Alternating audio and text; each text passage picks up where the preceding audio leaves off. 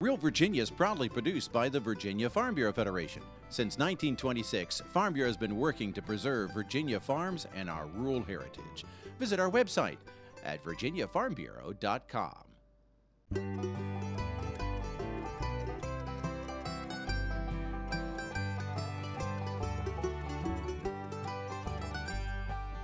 Home will always be Virginia, between the Blue Ridge and Chesapeake Bay, Atlantic to Appalachia, home in my heart always.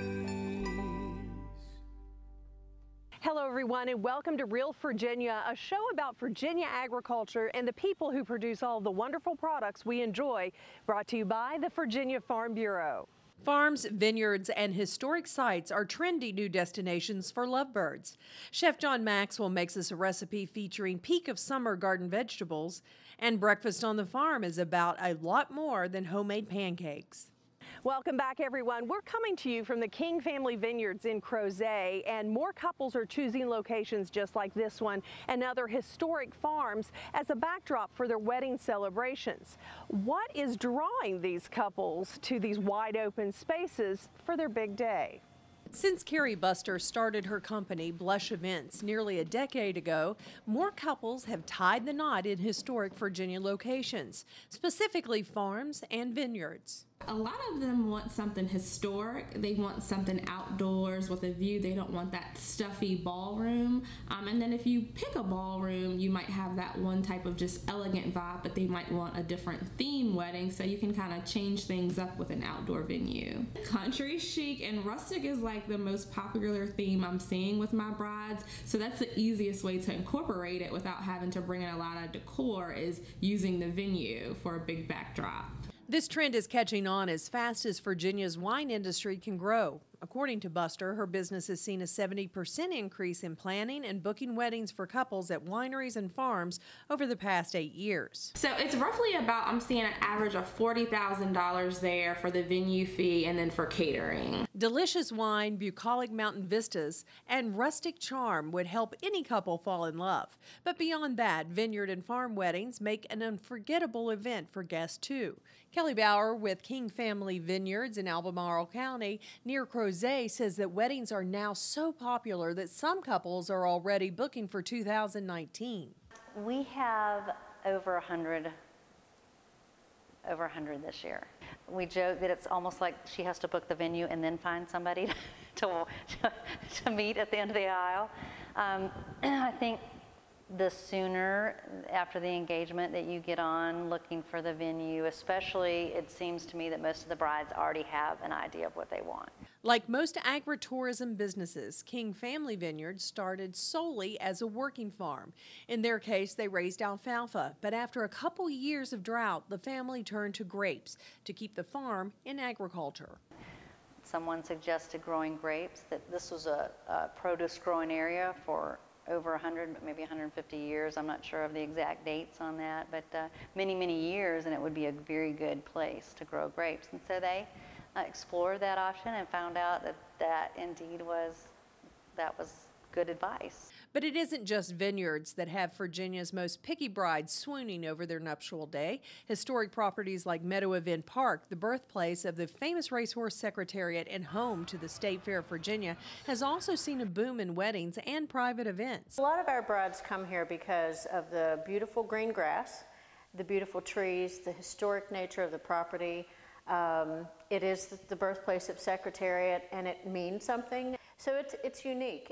We've tried to enter the market also and price ourselves to be affordable for folks, so you can have a fabulous upscale wedding at a historic property and afford it. The property not only includes the historic barns where Secretariat was raised, but also Meadow Hall, a luxurious mansion with hand-carved wood accents throughout the dramatic halls. The venue also serves as a museum honoring Secretariat and the Virginia horse. When you walk this property, you realize you're not just at a facility, you're at a sacred place. And for the equine industry and for racing enthusiasts and for horse lovers in Virginia, Secretariat is it, and you know, he was the king of the sport. Our goal when we meet with clients is to listen and find out what the bride and groom want, what's important to them. It's kind of a nice reception space. You walk around this building in the mansion at Meadow Hall, and your guests not only are at a great event, but the facility itself is full of memorabilia. So it's a combination reception space, museum. It just works really well. If you'd like to have a private event or a wedding at a rural venue, the key is to book early and be flexible on your dates. For more information on planning a perfect farm or vineyard wedding, go to wineryweddingguide.com and click on Virginia. After all, Virginia is for lovers. The agritourism industry is rapidly growing. A 2017 Virginia Tech study found that a wide range of public activities on farms accounts for a total of $2.2 billion in economic activity. These operations range from pick-your-own berry farms to farm wineries and fall festival sites. Agritourism supports 22,000 jobs and generates $840 million a year for farmers. And these businesses pay $135 million in state and local taxes. The most popular agritourism destinations are northern and central Virginia, along with the Shenandoah Valley. But you can find a farm to visit almost anywhere in the Old Dominion. I'm Mark Viette. Coming up on In the Garden, I'm going to talk about easy potatoes. Stay with us.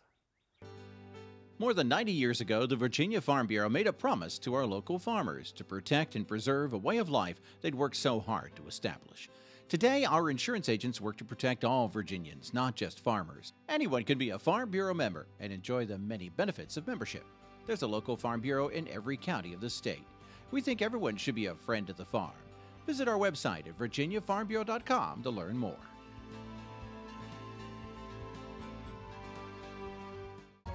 You're going to need me. You're going to need us. All of us. You're going to need our help with your water, your air, your food. You're going to need our determination, our compassion. You're going to need the next generation of leaders to face the challenges the future will bring.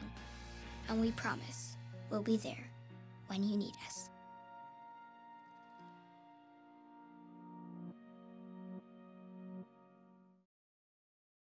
Potatoes are an easy and fun food to grow, and Mark Viette tells us you can still plant them in midsummer and obtain a harvest this year in the garden.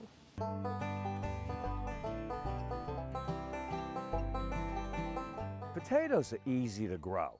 For some of us who have grown them out in the garden, that's a great way. You can take your vegetable garden and you can do the same thing I'm going to do here in your vegetable garden. But for those of us who live on a deck or a patio or don't have garden space, this is a fun little project. Even the whole family can do it, or you can do it yourself. But potatoes, keep in mind what you get in the store.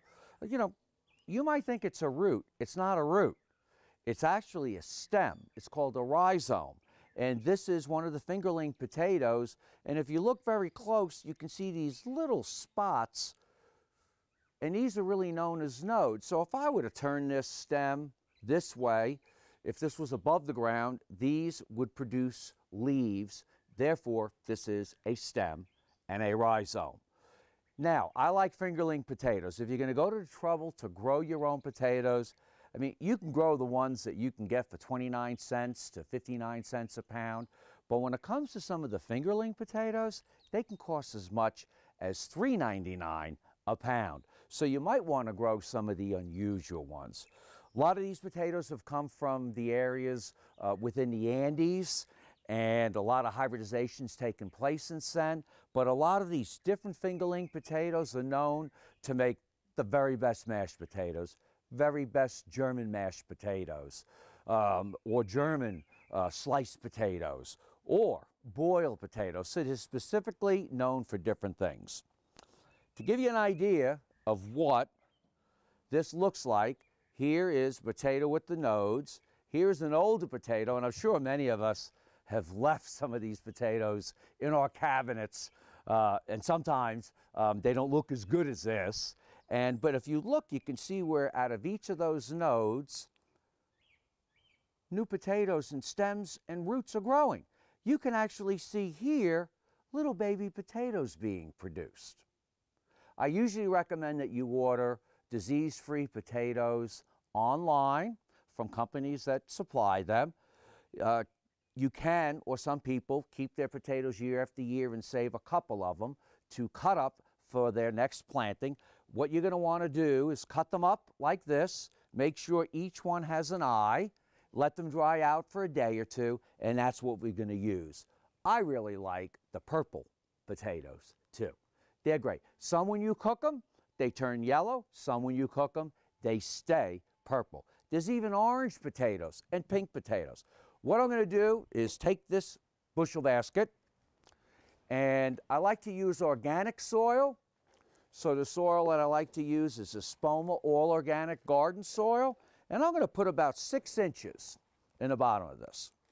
So I've got red, white, blue, even pink. And I'm just going to take these potatoes, and they're sometimes called seed potatoes because what we're doing is seeding new potatoes. And sometimes if I have a bigger bushel basket, I'll use a few extra. Then I'm going to take more soil. I also, as fertilizer, might use Espoma bulb tone, or I might use biotone or bone meal. But I'm going to cover these potatoes with about 3 inches, and they're going to continue to grow right through the soil. So every week or so, as they grow, I'm going to add more soil so the soil comes right within the top of this container. By the time the potato has stopped growing and I'm filling in soil, the potatoes are probably going to get 1 foot to maybe 18 inches tall. Then the old foliage is going to die back and wither. And I'd say 3 months from now, and you can do this in March, maybe April would be better, May, June. I even do it in July. And once the foliage withers and dies back, I take my bushel basket, step back, and drop it on the ground. It splits open, and the potatoes are all ready to be harvested and ready to be stored, or your first meal with your own homegrown red, white, and blue potatoes. I'm Mark Viette. Join me next time in the garden. For more garden tips, go to inthegardenradio.com. Curious about how to use eggplant in your summer meals? Chef John Maxwell shows us how to make a homemade dish. That's up next in Heart of the Home. The State Fair of Virginia is known for its family-friendly atmosphere, exciting attractions, and, of course, fabulous fair food. The most important focus continues to be youth and adult livestock competitions, and dozens of competitions where other Virginians can win a coveted State Fair blue ribbon. Everything from prize vegetables to baked goods to crafts and photography are featured each year as the best of the best. To learn more about this year's State Fair Virginia, visit our website at statefairva.org. Fresh Virginia vegetables are in season right now, and that includes eggplant. Chef John Maxwell shares a unique recipe for your next picnic in the Heart of the Home.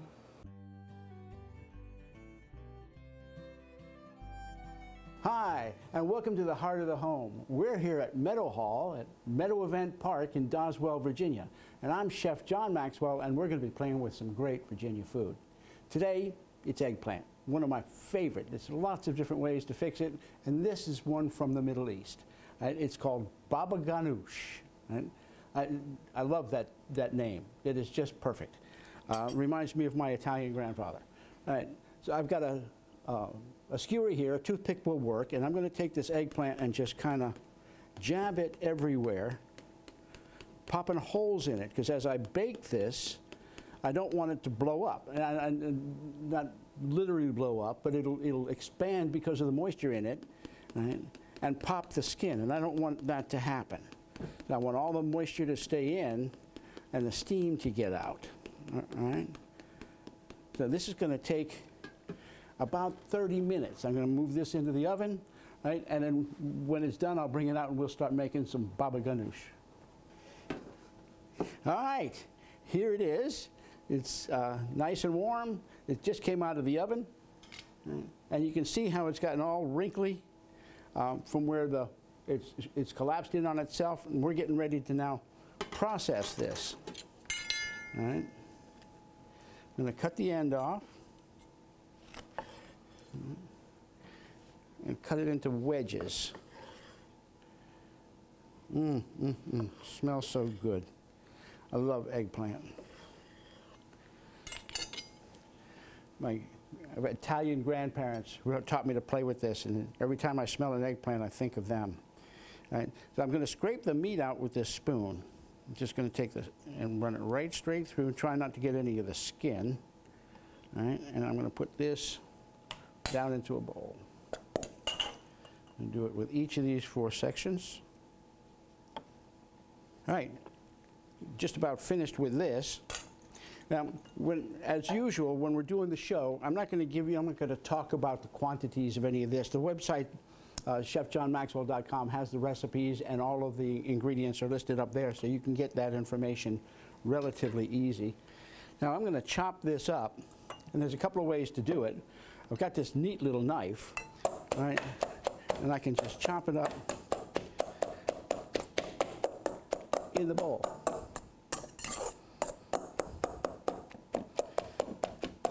But the sound guy is giving me an evil eye, so I'm going to go ahead and knock this out here. All right. All right. And chop it up the old-fashioned way.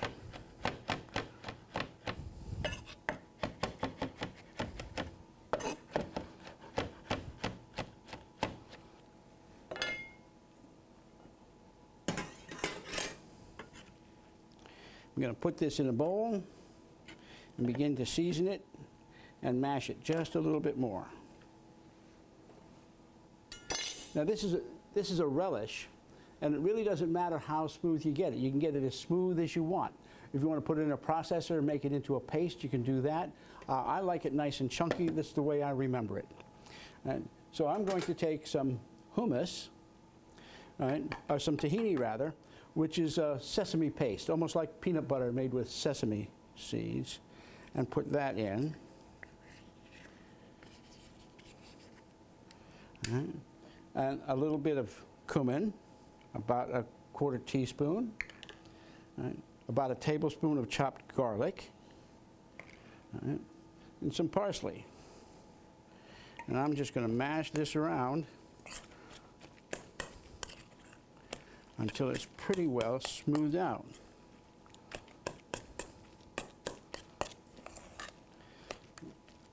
Okay. I'm going to add about a 1/4 cup of lemon juice.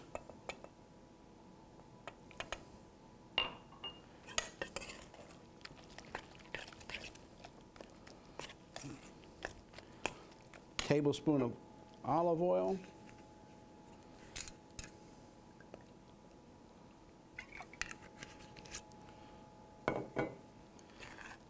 Just mix it so all the ingredients are blended and the texture is where you want it.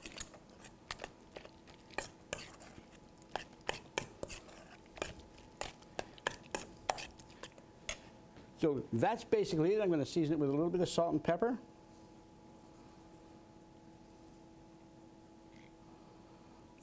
Now I'm going to put it in a bowl and serve it to you. All right, and here's what it looks like finished. We've got the baba ganouche with vegetables and pita bread triangles to dip with. Right? This is marvelous, pungent with garlic and sesame. The eggplant is rich. It's wonderful. Join us next week on Heart of the Home when we get to play with more great Virginia food. Recipes from the Heart of the Home can be found on the Virginia Farm Bureau website at vafb.com, as well as on Chef Maxwell's website at chefjohnmaxwell.com. Eggplant is raised commercially on just 56 Virginia farms, but it's also available across the state every summer at farmers markets and farm stands. Each year, Virginia growers earn a combined $71 million from eggplants and other vegetable crops like peppers and potatoes. Eggplants require a good amount of fertilizer and generally thrive in hot weather. However, they must have well-drained soil and do not grow well in very humid conditions. Many home gardeners pickle or freeze their eggplant to enjoy later.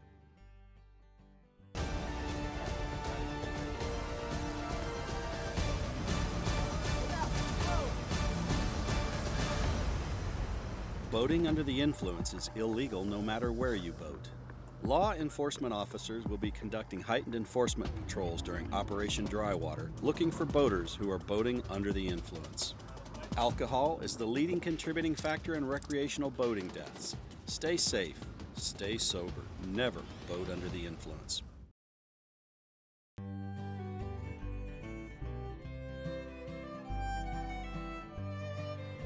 Many Virginians have never visited a farm, but they're interested in how their food is raised. Jeff Ishii with WVPT TV in Harrisonburg takes us to visit a Shenandoah Valley farm family that invited folks over for a family meal and a trip around the farm. Breakfast on the farm. Hot pancakes on the griddle, sausage, and all the fixins. Virginia Cooperative Extension recently hosted a special event for the general public at the Arbogast family farm in Rockingham County. The goal was to invite people to a working farm for breakfast and to have an opportunity to talk with farmers about what they do. Lauren Arbogast of Lacey Spring, Virginia, was one of 5 farmers from around the nation chosen to represent U.S. Farmers and Ranchers Alliance as one of the faces of agriculture. She says the idea for this special event in Virginia actually came from outside the state. So the inspiration was really Michigan. Michigan Cooperative Extension does a breakfast on the farm event. They've run it for several years.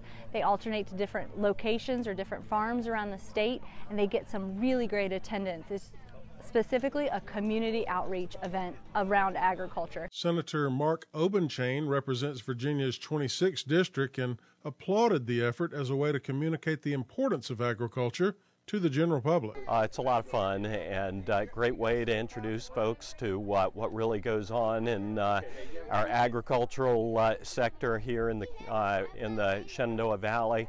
It's great to see a lot of folks coming in and learning a little bit and being introduced to farming. There were a lot of opportunities for people to learn more about what farmers do and to ask a lot of questions.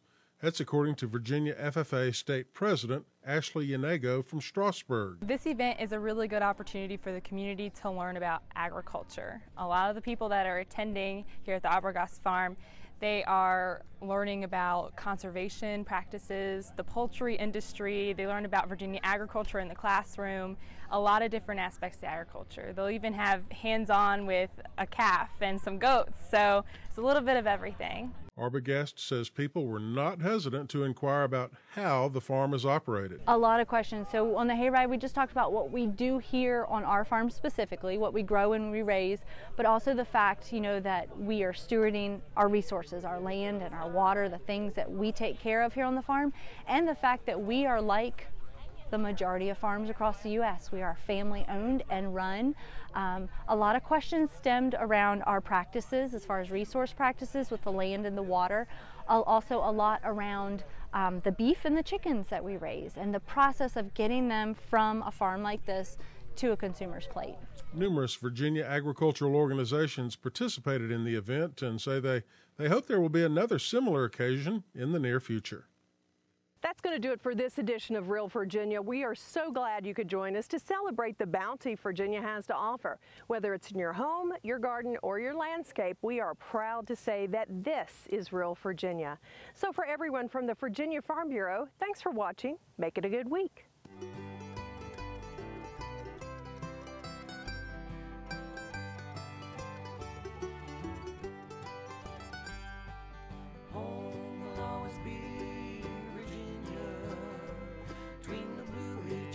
Chesapeake Bay.